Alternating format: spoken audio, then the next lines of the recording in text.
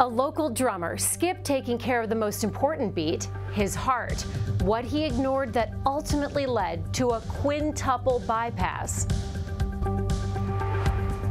From the University of Kansas Health System. I am amazed. The team here is great. I came on a Tuesday, and then by Saturday I had a heart in me. I have never seen a group of people work together so good as this team of heart specialists. I mean, it's just unreal.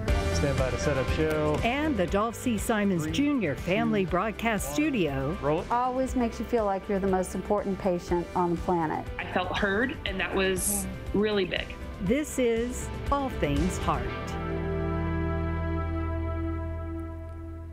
Good morning, I'm Alexis Del Cid. Welcome back to All Things Heart. Today we're talking about quintuple bypass surgery. Yes, there is such a thing. Sam Platt had blockages in 5 arteries supplying blood to his heart. That put his busy days and nights of playing music on pause. How long have you been drumming? Oh God, since I was 5 or 6, so forever. When Sam Platt performs, feeling his beats, dancing with his own heartbeat, he can't remember a time he wasn't drumming. Drumming is a huge part of what makes Sam, Sam. Like, it's the most fun instrument to play. You just gotta carry more stuff, you know? And before he got sick, this is where you could find him on stage, sometimes 6 nights a week, jamming out at the Green Lady in Kansas City. Even when he's not on stage, he's still drumming, whether it's rehearsing, teaching, or even conducting music therapy sessions. I got to go to a hospital in Springfield one time where they gave me hand drums and they were doing experiments, and they found that hand drumming, like the patient actually touching the drum and you helping them do that, had like a way higher success rate than someone coming in and just playing guitar and singing you a song.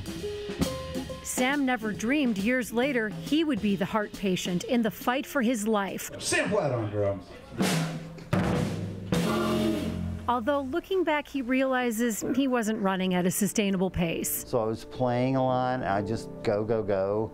And I think I was eating whatever I wanted, and I would stop and get fast food on the way to the gig. And I was taking a blood pressure pill, but I wasn't really checking my blood pressure very much. I knew I needed to walk more, I knew I needed to exercise more, and I wasn't doing it. On August 31st, it came to a head. Sam had just returned home from one of his typical jam-packed days, capped off with band practice at 10 p.m., and he had a terrible stomach ache. I just felt like I had the worst heartburn ever. At 4 a.m., he finally woke up his wife and had her take him to the hospital in Lawrence, where doctors didn't like what they saw.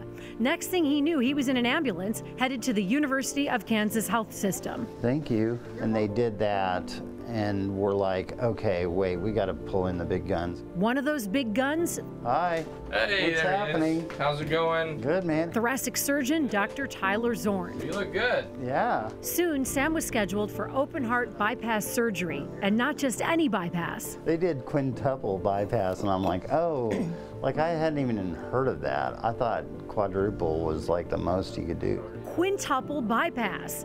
The last thing Sam remembers as he drifted off was Dr. Zorn asking him a question about his arms. I think the last thing he said was like, is it okay if I take arteries and veins from wherever because I need to harvest? Sam remembers saying, do whatever you need to do, and it was lights out. We're so thrilled to have Sam joining us today in our studio, along with his cardiothoracic surgeon, Dr. Tyler Zorn. Thank you both for being here. And we should say Sam brought props. We're going to get to those in a minute. Oh, feel free. You want to give us an intro? Yeah, when's the last time you guys saw each other?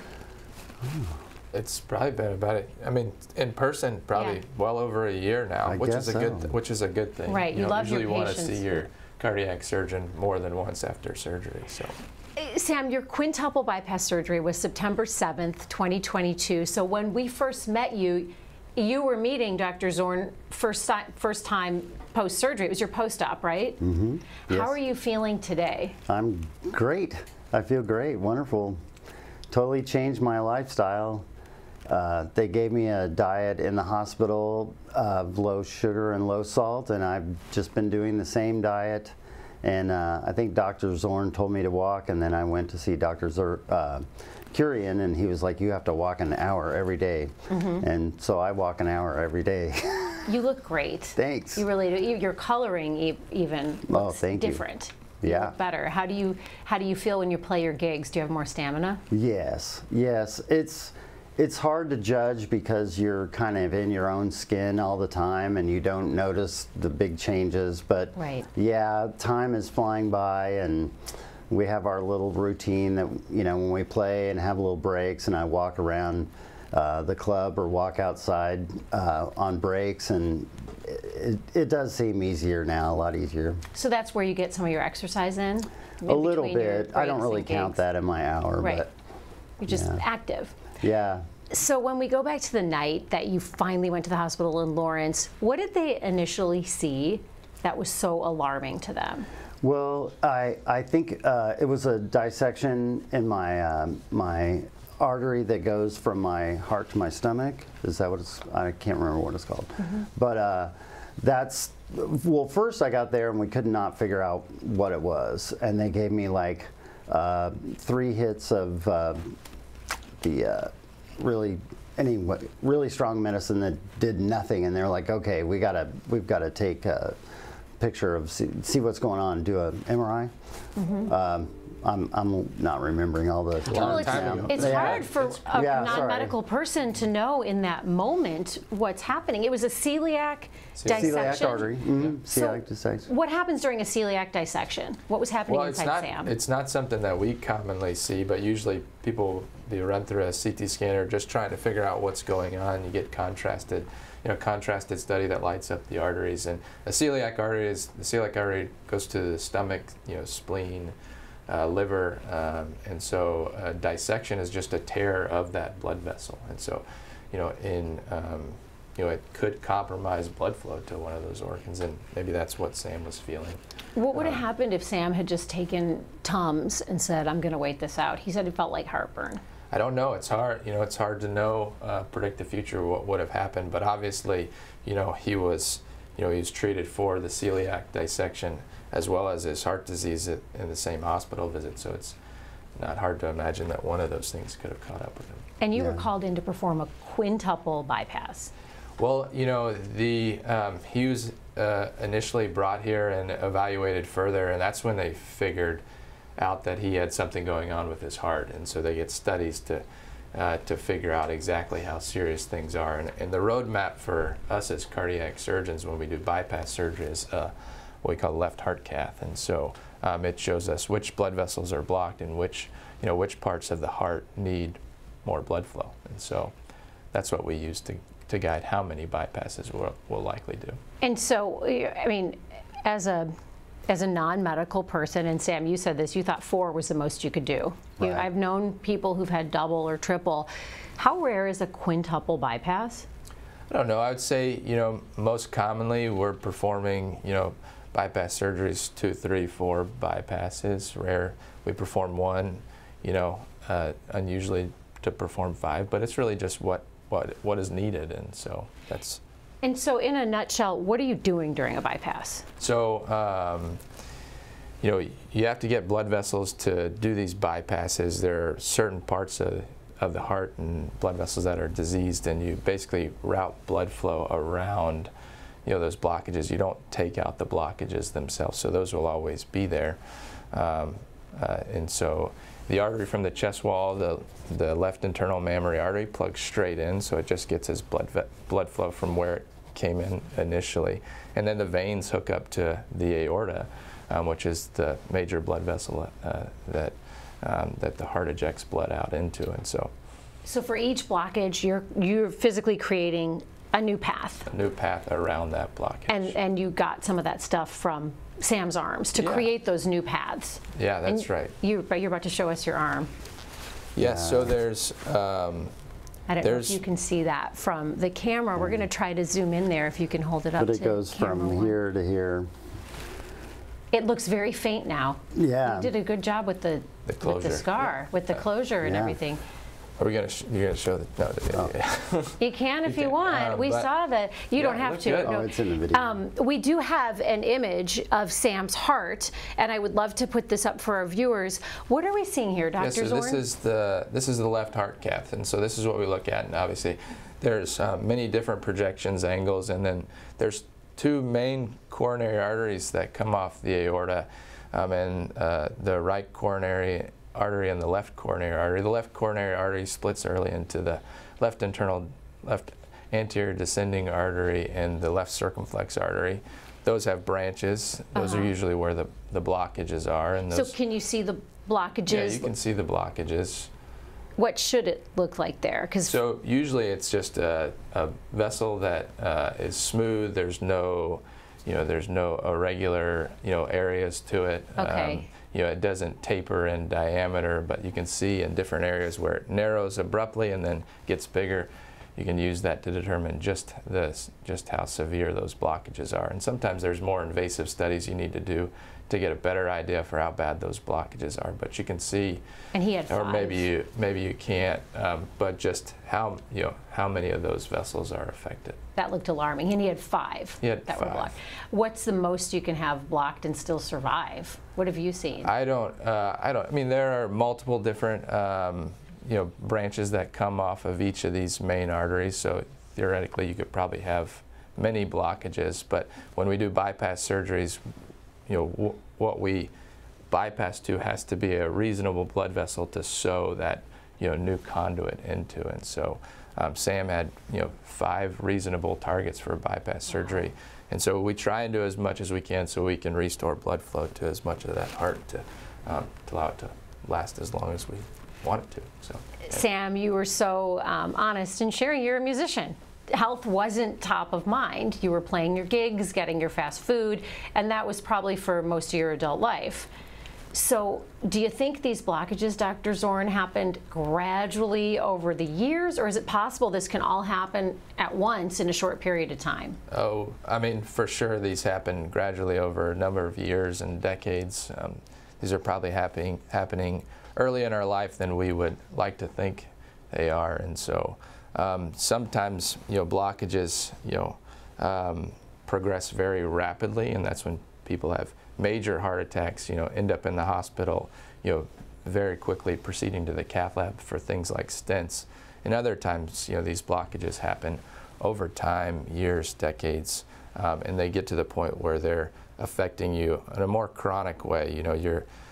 You're becoming more fatigued, you're having chest pain when you exert yourself, or other symptoms. So.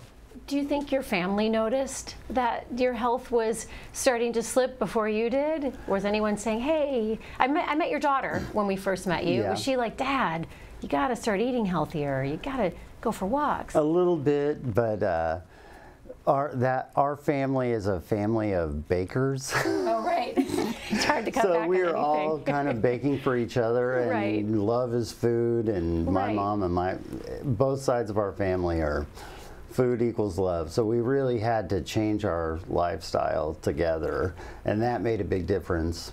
So I'm surprised that people have come to the club and seen me and said, wow, you like you said, your color looks so different. Yes.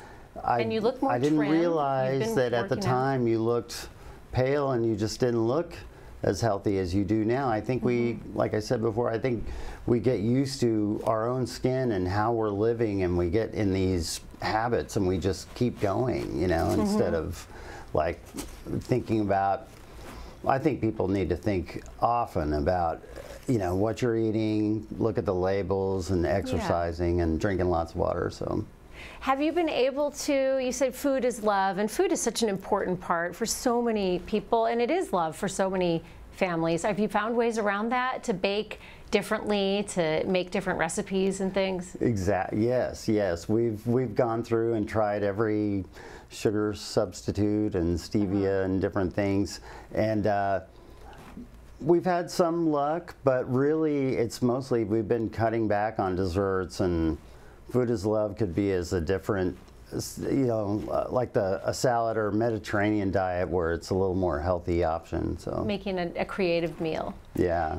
For you, music is your life. That is clear. Yeah. Did your playing have to pause for a very long time after the surgery because they had to take things, harvest from your arm because Dr. Zorn had to do that? A little bit, but a lot of it was the overall recovery from surgery and just building up my stamina. PT was amazing for getting that back. And friends came out to visit and we would jam just a little bit. But I was kind of ready to go because when I had the heart attack, I was working on some new songs that a friend had written at Green Lady, and those like stayed in my head and were on repeat. So it was pretty soon after surgery when I was laying in the bed recovering, I was already at least practicing in my mind, and then I would turn on my phone or tap, you know, I was like, okay, I got to get ready for the next gig because we're going to play these songs. And they're like, whoa, just no hurry. Take it easy. Your gig will be there. Yeah, exactly. That's what they said. Then, yeah, it's yours when you get back. So it's such an interesting story, and I think it's super interesting that you harvest from the arm. Do you always have to do that? And are you always asking them when they're there, say, hey, do you mind if I take this from your arm? Yeah, no, we talk about it. You know, we found more and more that, especially in younger patients, that if we can do more what we call arterial conduit, so there's arteries and veins, and the arteries are much, much better suited to handle, that degree of blood flow at a higher pressure, and so we see that these vessels last longer over time. So for younger patients, it makes more sense to take arteries from the arm or another artery from the chest wall on the right side, because we think that will increase their lifespan. And so the veins are good and they do well, but they have a shorter time period that they stay open. We're getting questions from our viewers already, and we love our questions from our community because they're really the heartbeat of our program. So right now you can take some time and send your questions to us on YouTube, Facebook, the X platform, or the All Things Heart email.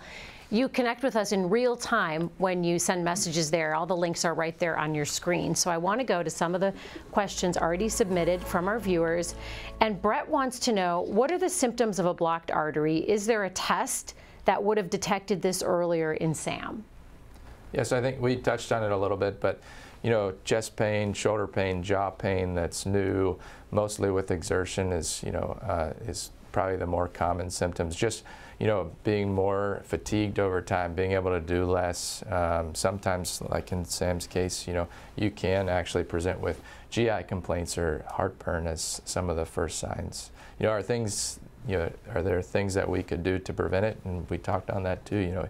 Eating healthy, going to see your doctor, being on the right medications based on your lab profile or your blood pressure can really probably slow the progression of the disease, because like we talked about, this is something that builds up over time. Is there a scan that people watching could request the next time they're at the doctor?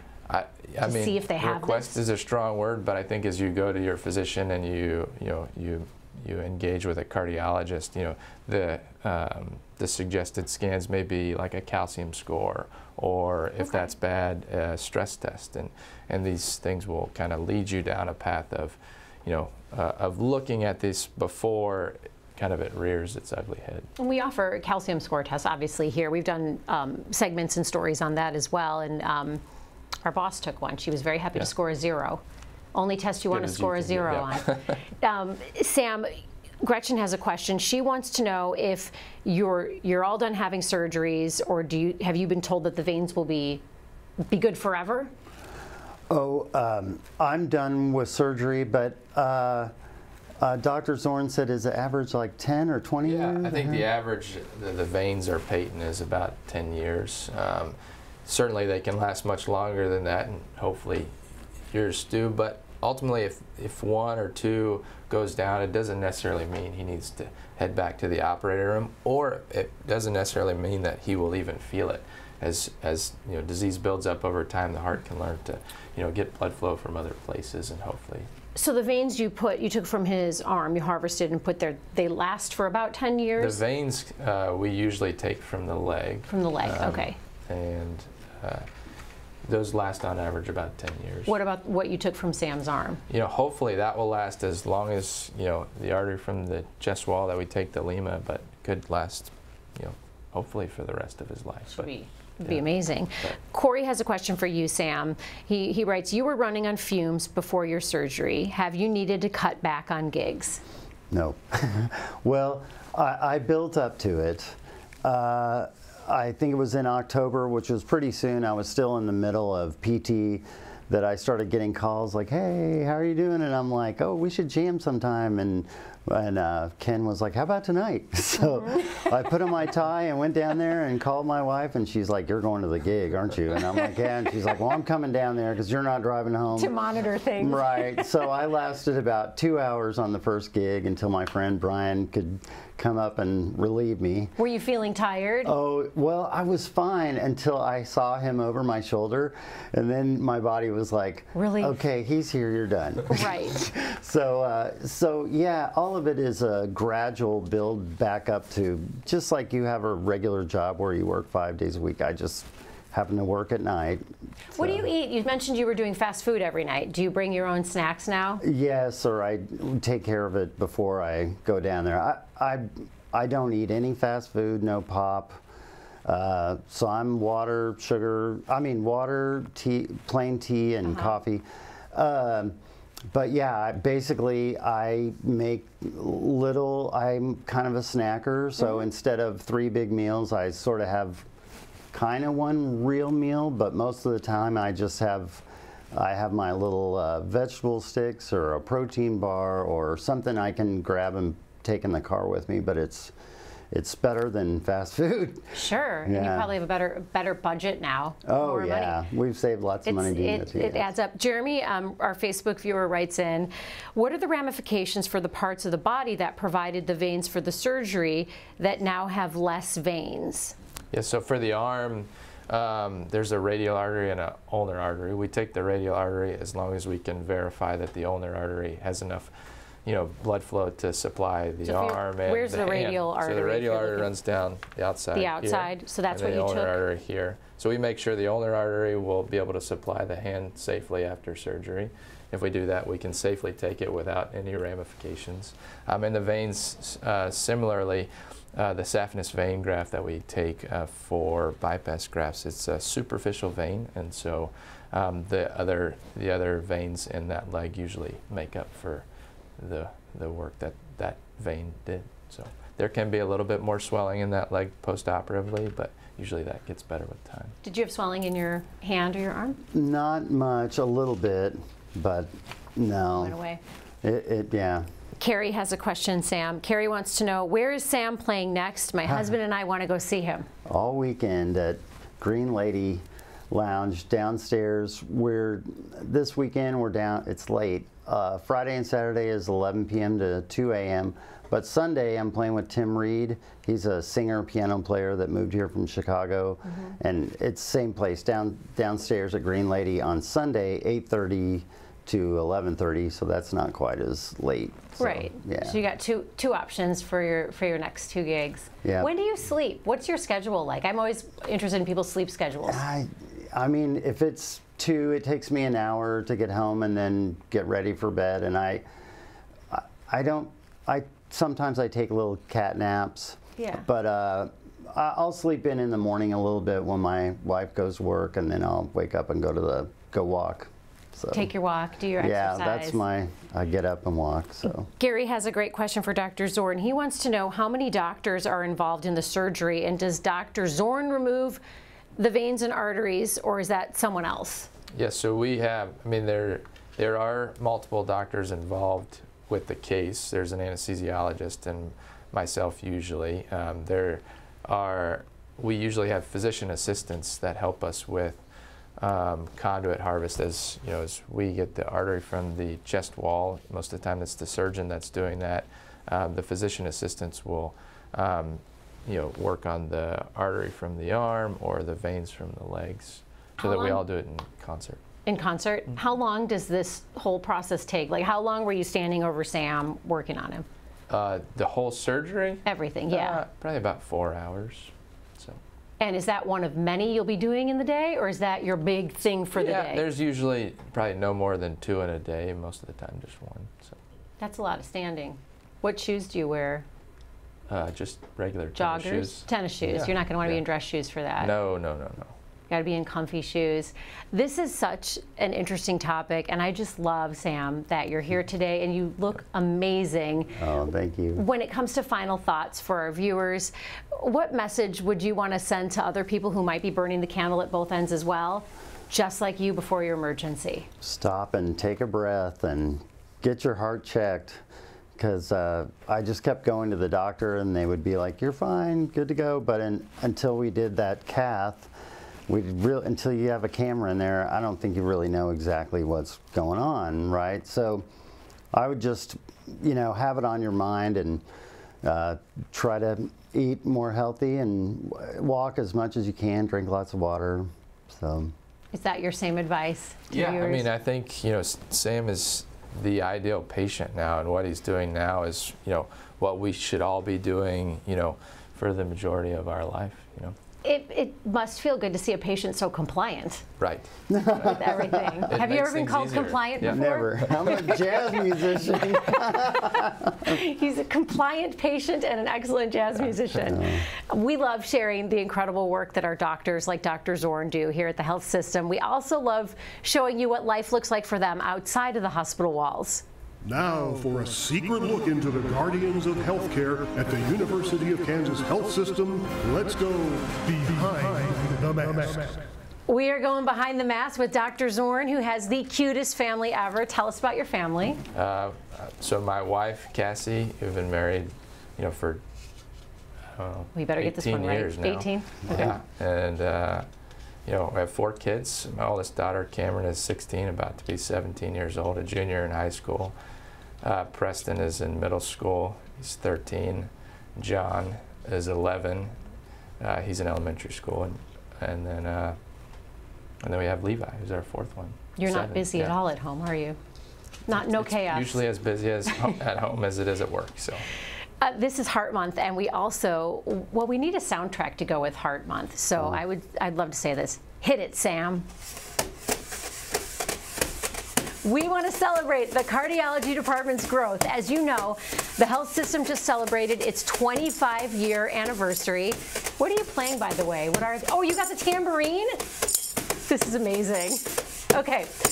Before Mid-America Cardiology transitioned to the health system in 2000, the health system had 3 cardiologists on staff. Now we have nearly 60 cardiology physicians and hundreds of support staff, all focused on providing incredible care to our patients like Sam. Hats off to the entire cardiology team. Hats off to Dr. Zorn. You might be a musician too. How's his beat? It's great. You think he has potential, or should he not quit his day job? Come down. You play too late, I think, for me. Exactly. You come down between surgeries. That's when the kids go out, is late at night. That's true. Thank you so much for joining the conversation today. Thank you to Dr. Zorn for making time. I know you're busy. We know we got you up probably earlier than you ever get up instead of doctor's appointments. You're here, though. Thank you. You look amazing, Sam. Thank you for having me. We appreciate it, and you look fantastic. Okay, I can't wait to see you play at the Green Lady. Coming up next week on All Things Heart. Back-to-back diagnoses led this patient to make some serious life changes.